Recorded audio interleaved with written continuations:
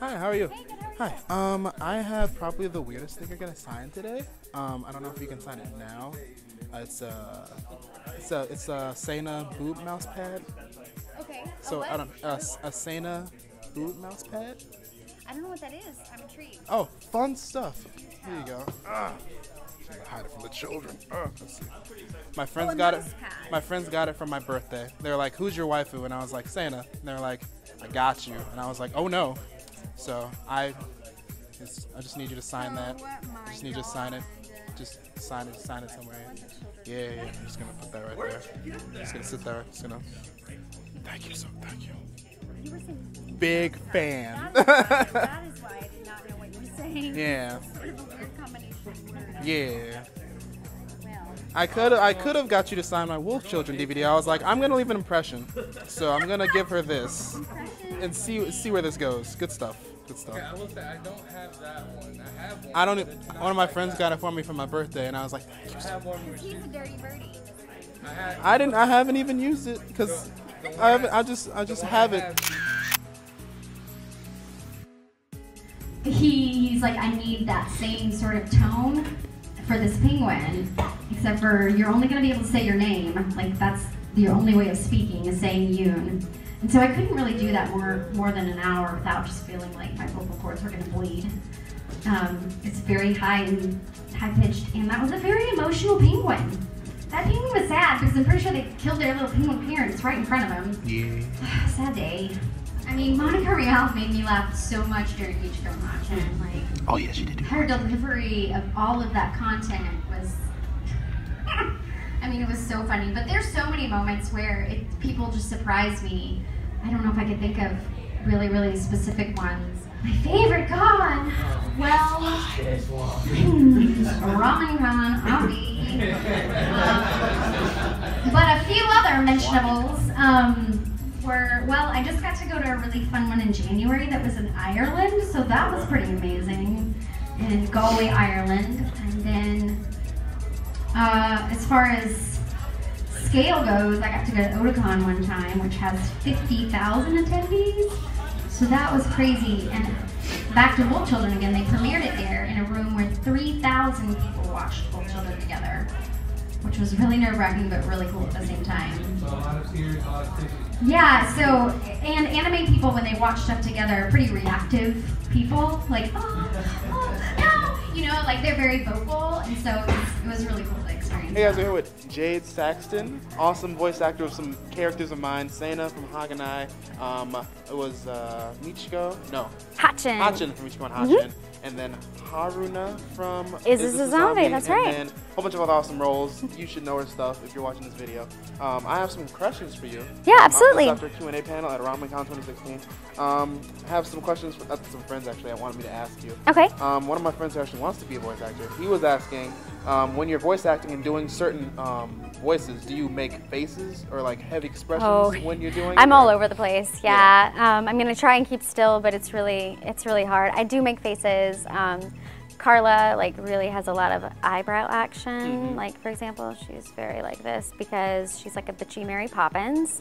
So she's very eyebrowy. And then some characters are just, you gotta be able to move your arms and be wild and crazy. But yeah, I mean, I think to feel something, you gotta be expressing the way you would normally express. Yeah. So it'd really be really hard to say something happy if your face was just like this. Yeah. I'm so happy. Like, it's just not genuine. You can even hear it. Like, I'm so happy. Like, if you make the face, like, then you're there in the moment. Okay. How do you deal with doing parts where you have to make sound effects for pain? Like, how does that usually go? Like, if it's a fight scene or like a kid getting stabbed? Yeah. I mean, I just, sometimes those are can be strenuous and you get sweaty, but I'm not gonna actually hurt myself or anything like that. Yeah. So, but I am sometimes having a bar stool or having something and grabbing on and doing making sure that at least I'm physically exerting in a way that would sort of reflect that. So you can actually get the grunts out. Yeah, feel it. Yeah, feel the tension. So how do you usually prepare for roles of characters that you're trying to go for? Like, were you trying to try out for a role? Or okay, yeah, like auditions. Well, if there's time, sometimes there's not. Sometimes it's just oh, hey, you're here. Will you do this?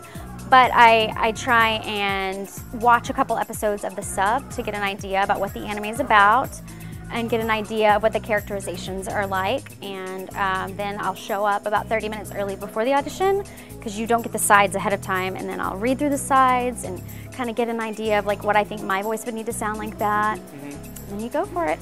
And then what about for a character that you already have the role of, and then like you're just going in for a day of shooting, so you're basically trying to get yourself into character for that person? I mean, we're sort of hired at Funimation and at places like that to be good, what's called cold readers. So, I mean, I would say I prepare myself for acting and for being in that, you know, make sure I'm not like in a bad mood and I'm ready to just sort of like show up and be present. But I wouldn't necessarily say, I mean, because we don't get the scripts ahead of time and we don't get to know what we're going to say and do ahead of time. So you just have to show up and be ready to try it and go for it. And if you don't get it the first time, you'll get another chance. But, you know, you just got to be present in that moment. What is a character role that you have done that left an impression on you to where you kind of pick up the mannerisms that that character had? Like something that stuck to you even after the role was over? You have anything like that? I'm trying to think. That's a good one. That's a good one. That is a good one. I mean, one is not really coming to mind. And well, like any characters where it's like you felt like you were more so this character than you realized, like once before or after you took the role. I mean, I will say this, that when I do have to do the super emotional stuff, sometimes it like lingers, you know, past recording sessions, but like you can Wolf Children, like the it'll like you just feel a heaviness and you feel the need to like just have some solitude afterwards and like just kind of like palate cleanse a little bit. Yeah, palate cleanse for sure. I definitely hope there are some characters that I didn't take their mannerisms home, because I play a lot of bratty characters, so yeah. All right, thanks for answering a couple questions for me. Do you have any like social media people can look you up on? Yeah, I'm on Facebook, Jad Saxton voice actor. I'm on Twitter, JB Saxton, and Instagram, Jadarade, Jadarade. Like and follow, guys. Thanks. Like and follow. I'm always looking forward to more of your stuff. Thank you. In the future, are there any like animes that are coming up really soon that you're gonna be in, or? We just released Castletown Dandelion, which is a cool new release, and then it already like was streaming last year, but the DVD release of Death Parade is coming out soon, so I'm really stoked about that one. Yeah. Okay. Yeah. Awesome. Thank you so much for the time for the questions. Thank you.